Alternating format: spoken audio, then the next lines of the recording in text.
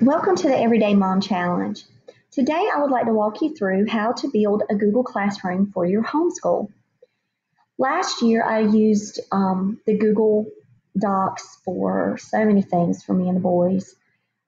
This year I'm incorporating Google Classroom, and I want to show you where to find it. I use Google Classroom all the time in the public school, and I feel like for all of the assignments that I'm giving them for next year with our new goals from our testing, this is going to be more beneficial because I'm going to be able to keep up with everything here instead of having two separate docs going on at the same time.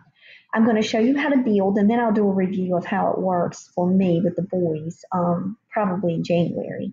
But I know it's highly successful in the school setting. So I'm going to come here. If you don't know how to find Google Classroom, because when you just come here to your products, you're not going to see Classroom. So hit More, and then you're going to go to Classroom. I'm going to start over so I can show you. And you want to hit the plus, and you want to create a class. Okay. And this is going to be our sample class, and it's going to be 2018-2019 school year, and hit Create.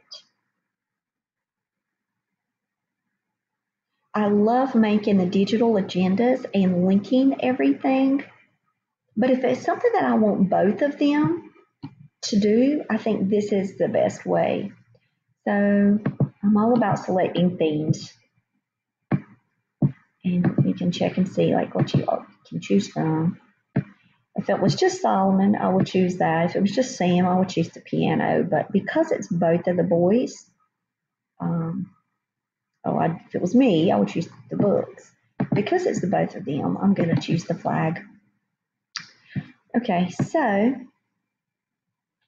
welcome to your class stream. Everything is posted here, and I will tell you it is so easy because it gives you these step-by-step. So if you come over here and click, you see how you can do an announcement, and I'm just going to say, welcome, love you guys. And then when you post it, there it goes. It's going to go to them. But when you do the assignment, I like these too, like create a question. So you can say, what would you like to read first? And then you see where you pull down here, you can pick, I want them to answer that by the 24th. I mean, I already know the answer, but you see how you can give them multiple choices? So you could say, would you want them to do a research article? Would you want them to do just a fun informational text on animals? Blah, blah, blah, blah. And then you can just keep going. Students can see what they're clicking. And then they can kind of vote. I always use the create assignments. So let's say, why do we for 20 minutes a day? And watch these videos. What are reasons why? And so if you want to click here, so this is the video that I showed. So you just copy the video, come back into the sample class. Let's see, you paste it here, and you search for it. Reading can change your brain. Click on it and hit add. I also I didn't mean to hit that one. Sorry. I also like this video that's down here, how fiction makes our brains better. I've already watched these videos. So then you hit share, copy. And I want to come back in, go back to YouTube, and paste it. So these would be the two videos. And I want them to watch these on the first day of school. And if you want to create topics, I mean, you can.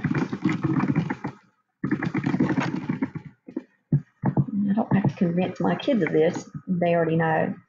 But I can also attach, like, so if you want to come over here and get a digital reading log, if you want to create your own reading log on Google Sheets, you can then come in and attach it from Google Drive, which is really cool to do. So like if you have things on your Google, I mean, my Drive is crazy. So let's say I want to add an image from Google. It's one of my most recent, because this is our motto for school. This is kind of our homeschool mission statement. So I can add that to my assignments, and then I can hit assign. So let's say I want to put Sam's agenda. I'm going to use Sam's old agenda on here. So let's put an assignment, and I'm going to come here, and my most recent, let's see, I'm going to just put Sam's old agenda. Be careful here if you want him to manipulate the file, because right now he can just view it. But let's say I want us to do a shared document where we're editing work, that he's typing his story, and I want to get back on there. Make sure that you change it to editing file if that's what you need. So this is where I have to put Sam's agenda. You know it changes each day. So you can't say you didn't get your agenda because you got it. And if you want to come here, you might just want to let Sam see that one. You can switch it when you invite your kids. Well, how do you invite your students? It's so easy. There's a code that you can give your kids, or you can invite them by typing in your email. So let's just invite me to the simple class. Let's see, invite. Oh, dismiss. It won't let me invite my work in. So invite.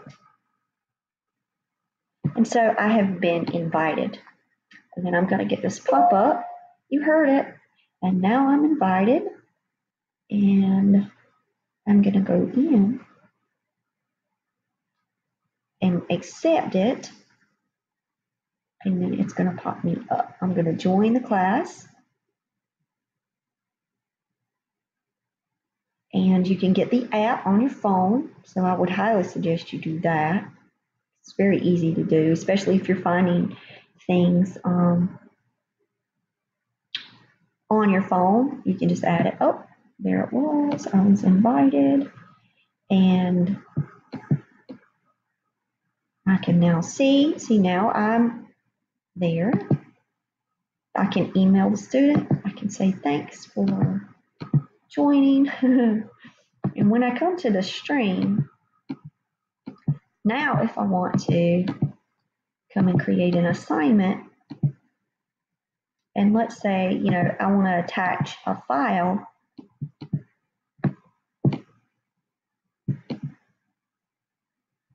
and I'm going to upload it.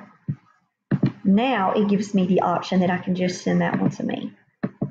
So our mission, learn our verse. And I want that due date by 1st.